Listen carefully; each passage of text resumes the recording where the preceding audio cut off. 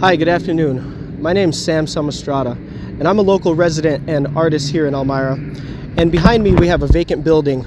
It used to be a Tops Friendly Market, and next to that a Dollar Tree.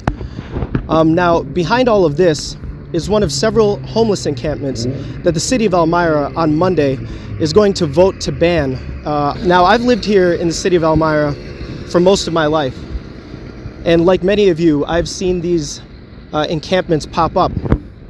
The big question is, should we ban them? In a minute here, I'm going to go around back and talk to some of the residents to see how they feel about this upcoming resolution, or whether or not they even know about it. So how you guys doing? I'm over next to the encampment behind Tops, and I just told these gentlemen here, are you guys part of the encampment? Okay. I just told these gentlemen here the city's intention to ban encampments after the meeting on Monday. So I just want to ask you guys, what do you think about that? How does it make you feel?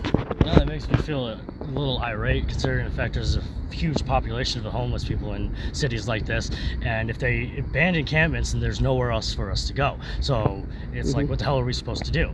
Take away all of our options. And so what some people might say is there's services that are being offered around the city.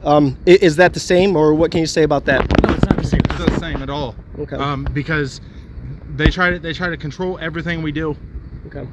We have curfews and everything else, and it's not fair to us. Would you say they're trying to push certain programs onto you for rehabilitation and stuff like that? Yes, they are. Okay. Yes, they think that all of us are drug related. They think that we're just doing this because we want to do drugs. We just don't want to have families. We don't want to have jobs or anything. It's not like that. I lost my job, and I'm in this situation because of it. So just to put in my 2 cents, in places like England, in London, there's things called the wandering laws that protect people to be able to wander across private property. So understandably, you guys are living out here. Can you guys understand that one of the concerns is just kind of messes, or I mean, stuff like that? Yes, yeah, but at the same time, if everybody comes together and picks up their mess, it won't be so bad. Okay.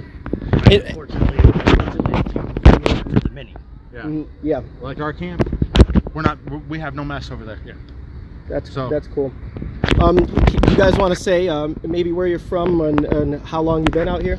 I'm from Ithaca, Binghamton area. I've been out here. Originally, I'm from Indiana. I've been here for 8 years. Okay, cool. I had a house for 4 years. I got you. Cool. Is there anything else you want to say? Yeah. Nope. Okay. I appreciate it, guys. Seriously, I'm gonna try to post it on Facebook and YouTube.